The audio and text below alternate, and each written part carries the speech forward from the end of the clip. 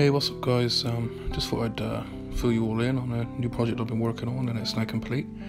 After the sad news and hearing of Prodigy legend Keith Flint's passing a few days ago, I decided to, combine some artistic ability and create a tribute piece for him, and for the fans also, so that people have got something that they can have a look at and remember him by. I mean, musically, he was obviously strange at times, but he was a musical genius. I mean, my first experience with Prodigy in terms of music was The Experience.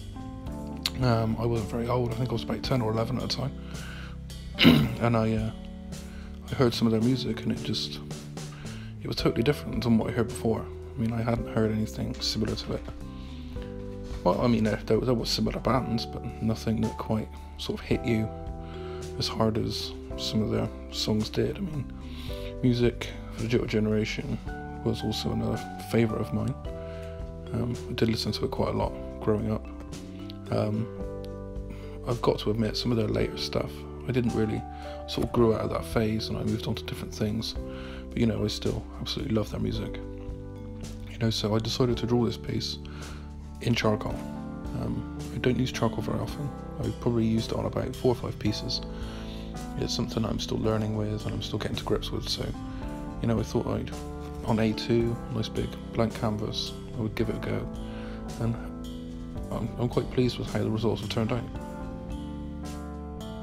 And as you can see, I haven't really got any time-lapse footage of this piece. I was testing out a new easel. I've got a new A1 easel, and I've got to do a really big A1 piece soon, and it was kind of a bit short notice for me to time-lapse this piece. I just want to get it started and get it done.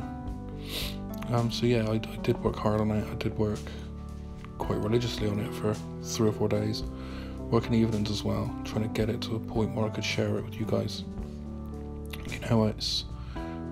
It's such a privilege to draw a character like he was. I mean, he had so many aspects of his face, so many facial features that were just not many people can have his hair like he did, or have piercings the way he did, and pull it off and still look edgy and cool. I mean, he was a great character. And I suppose another reason why I chose charcoal for this piece was simply because the amount of shadow in the subject piece that I chose was great. I mean, it was really dark in places and really light in other places, and it really stood out. The contrasts were amazing. So yeah, that's why I chose to sort of use charcoal, I think. Sometimes you can't quite get the darkness that you can get with charcoal with graphite. So yeah, it was an obvious choice, and I'm glad I chose to draw the piece the way I did. And I personally think that I've done him justice. I think he's well depicted, and I think I've captured his likeness.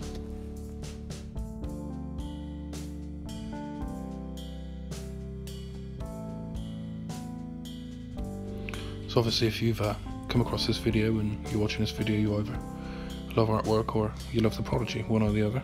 Either way, put some comments in the section below. Let me know what you thought about this guy in general, what you thought about the music, also what you think about artwork. I mean, what are your preferences for portraits? Do you like seeing charcoal works or graphite works or painting?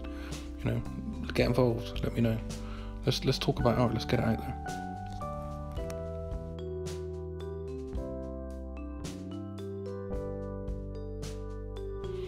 So that's my tribute to Keith, and I hope you guys like the video, and if you want to see more, subscribe. I mean, I've got plenty more time lapses on the way. I've got some more tutorials coming soon as well, so hit that like button, share, and subscribe to make sure that you get all of my content as soon as it hits. Cheers guys.